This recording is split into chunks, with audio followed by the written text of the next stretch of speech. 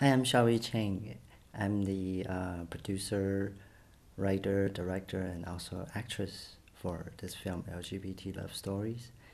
And my character in this film, her name is Alex. She's a transgender prostitute, street working girl. Um, when I wrote this character, it's not trying to enlarge the stereotype of transgender, but to address some of the issues that we might face in today's society, and also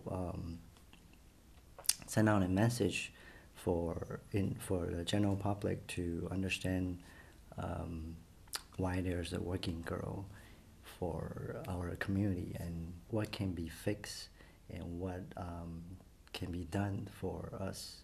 We want her to be able to tell a story from the beginning to the end, and her life changes when she meet Jack in the film. A little bit like mix of living Las Vegas and a pretty woman.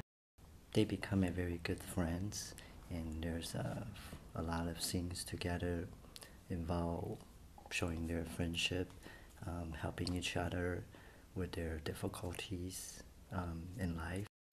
So it's a very interesting character.